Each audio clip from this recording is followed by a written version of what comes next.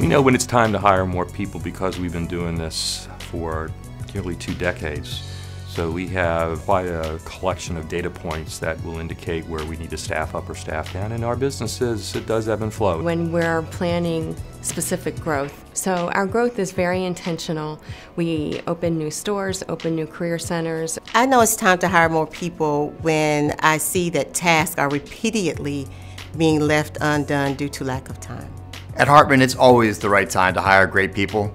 We don't hire for need. We're always looking for great people who we can incorporate into our model. We've seen our clients have needs that are not being fulfilled, and we're proactive in adding those skill sets to our company. It's time to hire more people when it hurts.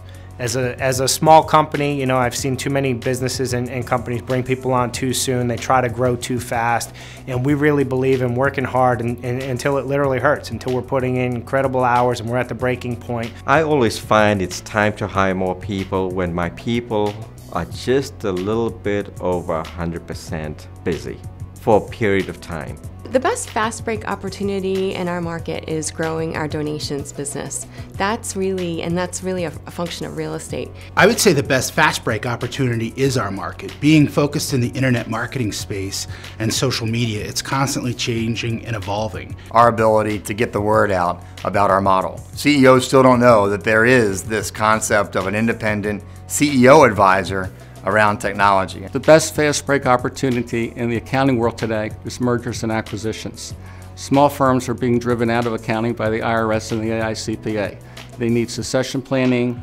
They don't have the resources we provide. We have a number of competitors who are struggling. They don't have the capital, they might not have the manpower, and yet we still see a fantastic market. The greater Baltimore market is one of the best markets in the country. The energy market, because I think the energy markets are going to go through the roof, and the communications market, the telecommunications market. The leadership skills that I found most effective is to treat everybody with dignity and respect.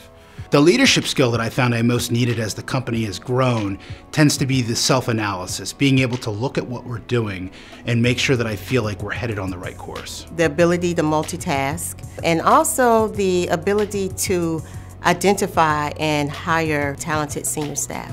So my most effective leadership skill is allowing people to do what they do best. It's been a challenge for me to delegate. Once I did delegate, I found that there are so many people that are by far smarter than I will ever be. Flexibility, especially when you're growing quickly, things are changing constantly, and so you have to be able to balance. The ability, and more importantly, the willingness to listen to our people and making sure that everybody has a chance to contribute. Hertzbach has found the most important skill when you're managing a company for fast growth is to teach people everything you know and not be shy about it.